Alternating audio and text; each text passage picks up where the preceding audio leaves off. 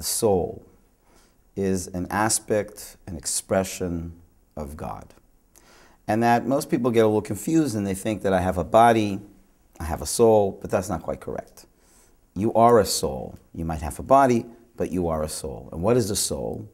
Metaphorically, if God were the sun, then each and every one of us would be a ray of his light. And therefore the soul could be described as a ray of that divine light.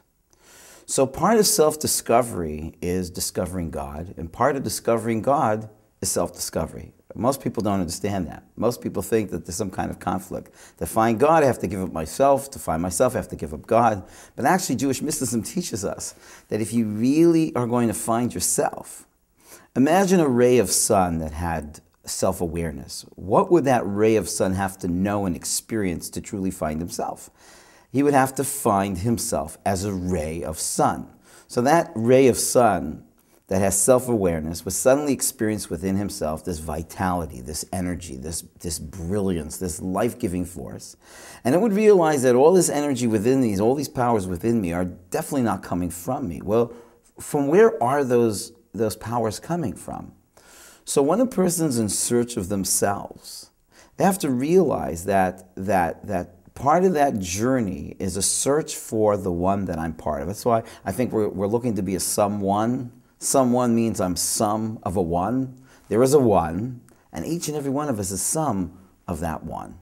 We were all on a construction site, and each and every one of us was given a bag.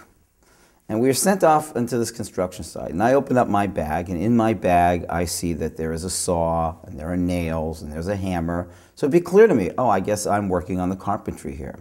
Then the guy next to me, he would open up his bag, and he would see that he's got screwdrivers and testers and wires, and he'd realize, oh, I guess I'm an electrician here. And the other fellow, he would open up his bag, and he would see paper with blueprints and pens and rulers, and he said, oh, I guess I'm here to oversee.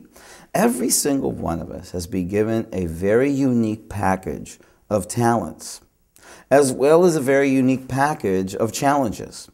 And we need to be able to discover the unique dynamics between what's positive and powerful about us, and yet also what's negative and deficient about us. And our life's mission lies in a unique synergy of those two aspects of who we are. Rabbi Yisrael Salanter once put it very well. He said, a person who doesn't know their strengths is like a carpenter who has no tools. But a person who doesn't know their weaknesses is like a carpenter who doesn't know where the knots are in the wood. And therefore, we need to be able to not only know what we need to fix, but we need to be able to understand what are the tools that God has granted us and graced us with that enables us to do the fixing. Right? So somewhere there's a balance in that. But Jewish tradition teaches us that everything we have is what we need, and everything we need is what we have. Right?